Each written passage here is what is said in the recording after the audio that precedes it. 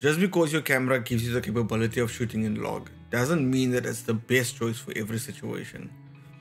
Log is a flat picture profile that is designed in order to retain the maximum amount of dynamic range in your footage, which means that at the end of the day, you get as much information back as you possibly can. Think of it as a blank canvas that you can use in order for you to allow your creative juices to flow. Using log, you have the flexibility to capture more detail in both the shadows and the highlights of the footage.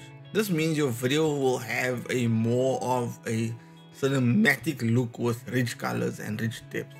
I understand cinematic is a bit overkill, but it gives you the capability of adjusting the content, adjusting the footage in exactly the way that you want it to. Greater post-production control. With the increased dynamic range, you can fine-tune the colors, the contrast, the saturation, achieve the exact mood, the tone, the look and feel for your specific video projects. Whether you're a seasoned filmmaker or just starting out, incorporating log into your workflow can definitely elevate the quality of the visual impact of your videos.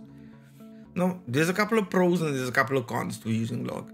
Shooting in log has its perks. It gives you, like I mentioned, it gives you the flexibility in post-production. You can push the highlights, pull up the shadows, create a cinematic look, perfect for color grading.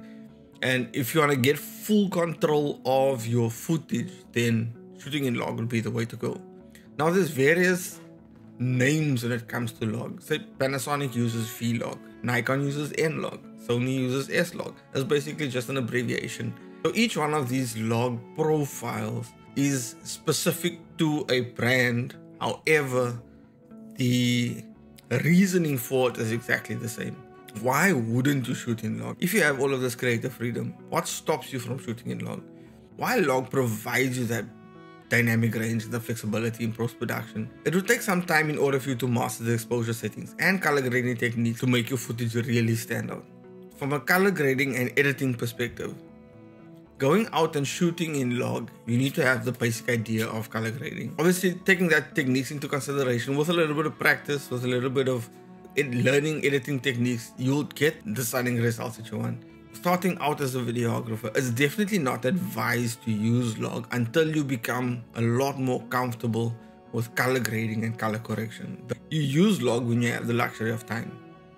When you know that you have the time in order for you, or there's a colorist that is working on the side that is going to work specifically on that, or you have the time in order for you to actually go and sit and to get it exactly the way that you want. It's best to use log when you are also in a controlled light environment. You can use it outdoors. You need to have a good understanding of light in order for you to ensure that you get the best quality footage outdoors, but it's better to have it, to utilize that in a controlled lighting environment. So you are setting the entire scene, you are setting the entire mood of the entire project that you're busy with. When you're on a run and gun situation. Run and gun situations, it's easier to shoot with a profile that is already predetermined rather than shooting in log. When you're not comfortable with color grading, when you require a quick turnaround time. I will end this with the same statement that I made at the beginning. Because your camera offers you the opportunity, or that offers you the capability of shooting in log, does not mean you necessarily need to. Do you agree? Let me know.